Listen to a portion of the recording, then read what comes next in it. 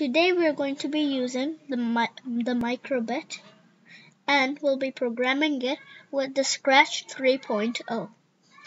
Let's begin. Just like the Video 2.0 and EV3, you need to go to Extensions, Microbit. Now, before we do all of this, we need to download a little file, just like in the video.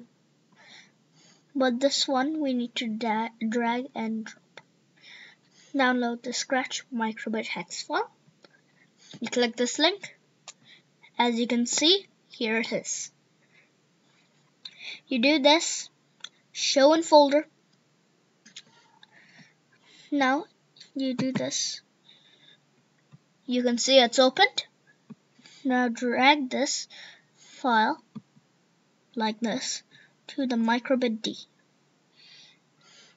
As you can see, now it's downloading it. It's quite fast since it's a small file. Now, as you can see, it's starting to display its own name. Just close this and minimize this. Now we're ready to connect. As you can see, it automatically connected itself to the computer. Let's cross this. Just reconnect. Connect. Good. Now it's ready. We'll go in the events section. We'll do when the flag is clicked. Then it will go and it will then display a heart, for example.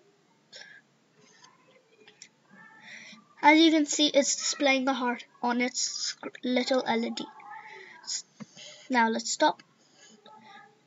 You can change the pattern like this. You just click on and off. You can hold them just to turn them all off. So, like this. You can turn it off like this. And as you can see, they turn off. You can write your own patterns as well. Now we are going to make it say hello to us. We're going to use the display text. Hello. It's a little bit quick though. And this is it saying hello to us. Now let's use the A button on the microbit and the B button. Let's first use B button. B. So display text hello, and let's maybe just add our own thing. You can see it's working already. Another way to start is just by clicking. But if you click the button B, like now, you can see it started. And that's great. If you can write whatever you want. I'm just going to write a plus sign on it. Ta-da! Now click B, and ta-da! It's saying hello to us and is also making a plus sign. That's great. And since it's New Year, so let's write Happy New Year.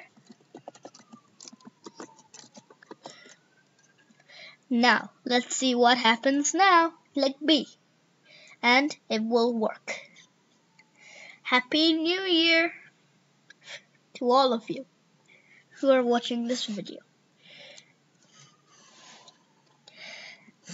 It can work really great. It has A and B, so you can work any of them. And then it doesn't matter which one of the buttons you click.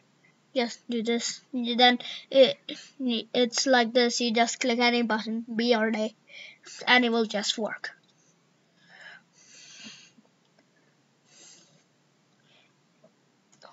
Like A here, and the same program is running, and we have to wait for it to end, otherwise it will just go from the beginning and mix up with what's going on right now. Then we click B and it will do all of the job. There are more advanced functions, but we'll talk about those later. This is it for this video. Okay, bye and have a happy new year.